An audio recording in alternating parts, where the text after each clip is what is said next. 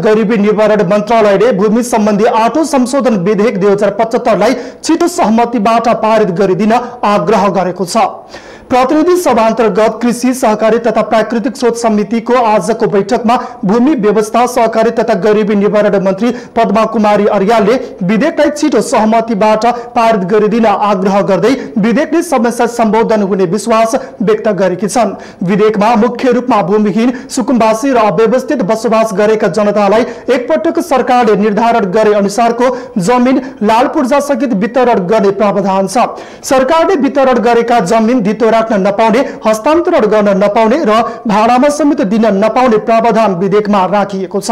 बैठकमा समिति सदस्य शान्ता चौधरीले भूमिहीन सुकुम्बासी र अव्यवस्थित बसोबास गरेका जनताको समस्या सम्बोधन एउटै विधेयकबाट सम्बोधन हुन नसक्ने बताएकी छन्। समिति सदस्य राजबहादुर बुढा छेत्रीले सुकुम्बासीका नाममा जमिन लिइसकेकालाई पुनः जमिन वितरण गर्न नहुनेमा जोड दिएका थिए। परराष्ट्र